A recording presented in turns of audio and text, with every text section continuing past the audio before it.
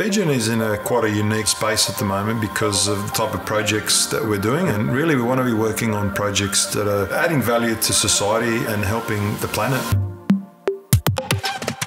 BG&E is a multidisciplinary consulting business. We've been around for about 52 years. We operate in Australia and we also have offices in New Zealand and in Asia and also in London and the Middle East. We work on large infrastructure projects, large buildings. We've branched out into most of the disciplines that sort of relate to structural and civil. Technical excellence has always been the backbone of BG&E. That's what we've thrived on. That's what's won us work in the past. But now in the last sort of 10 to 14 years, we've been able to leverage a lot of our digital efficiencies and build that into our design workflows.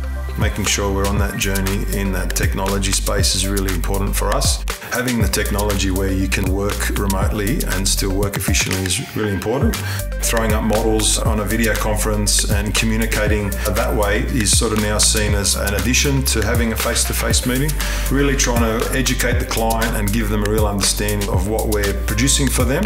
And now what we're finding is that the rest of the industry is sort of playing catch up, but we're really best in class in that space, and it's given us a big competitive edge with a lot of our clients.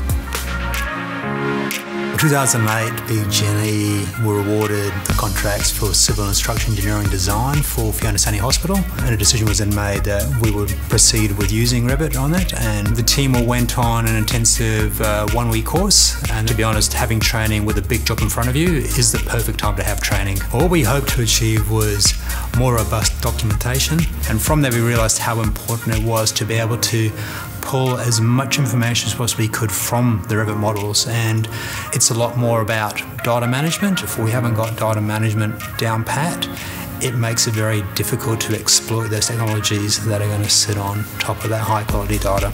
Moving into the 3D world, it's allowed us to be more accurate, being able to bring more resources onto projects, working off the cloud where we can pull resources from other offices and more collaborative with our other stakeholders on projects.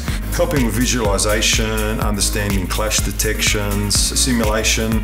And to guide the wider design team through the process utilising tools such as Revit, Civil 3D, making full use of BIM 360. Having Autodesk Construction Cloud come along and then basically being able to work on the same model at the same time allowed us to throw as many people on a project as possible. On a project in Parramatta Square, it was a 50-storey tower. We had a really complex outrigger system. So we came up with a way of running 2 teams simultaneously, and we were able to shave about 3 months off the construction program. Key Quarter Towers is a project that involved an adaptive reuse of an existing 51-storey building in the middle of Sydney.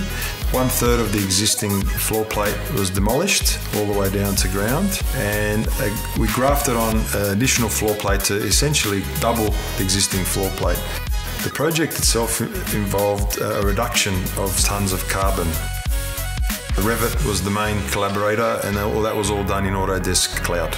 Predominantly delivered out of Sydney, but we had engineers and drafters working out of our Brisbane and our Melbourne office and our Perth office. We've always been trying to collaborate and share information between different teams. I mean, it's what we do as human beings. We're sharing information so we can learn from each other and store it. The ease at which we can create so much information nowadays is the challenge. So we're winning larger projects now because we're trying to bring in a lot more people with various different skill sets, various different software experiences. That's allowed us to pick up more scope, so it allows us to move into more of a one-stop shop type of approach. We're not just known as structural or civil engineers. We've got a lot more to offer now.